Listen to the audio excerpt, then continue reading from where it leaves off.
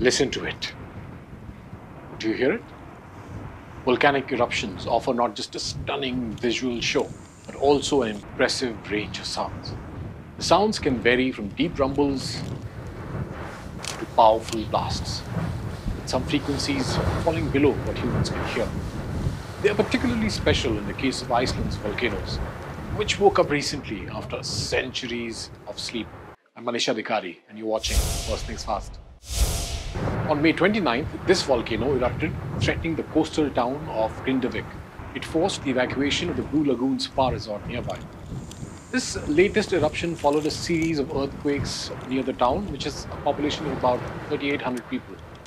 Back in December, most residents had to leave when the volcano awoke after centuries of dormancy, showcasing nature's raw power. Volcanic eruptions are part of Iceland's identity. The island itself was born from volcanic fire. It's one of the few places on Earth, but the mid-ocean ridge is above sea level. What sets Iceland apart geologically also is its position on the mid-Atlantic ridge. This ridge is a massive underwater mountain range running through the Atlantic Ocean.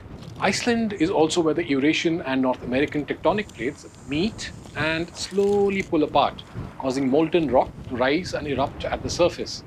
Unlike typical volcanoes, Iceland's eruptions often come from fissures rather than a central peak.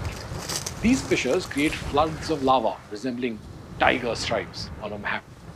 The plates pull at an angle, forming fissures that cut into the ground and guide magma towards the surface. The Reykjanes Peninsula, where these recent eruptions occurred, had a quiet spell after its last active period between 800 and 1240 CE. But in late 2019, earthquakes started shaking this peninsula. On March 19th, 2021, Reykjanes came alive again. Lava flowed near Fagradalfjall mountain, marking the first of many eruptions. In 2024, despite worries about the eruption, Keflavik airport here has stayed open so far. Volcanic eruptions can be a major threat to air travel since ash in the atmosphere can cause jet engines to fail.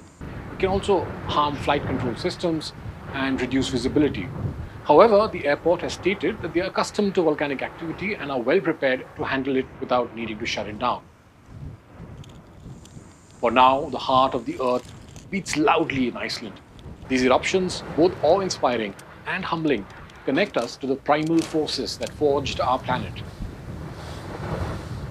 As we listen to the sounds of the volcano, from the deep rumbles to the powerful blasts, we are reminded of the incredible power of nature and the enduring spirit of those who live in its shadow.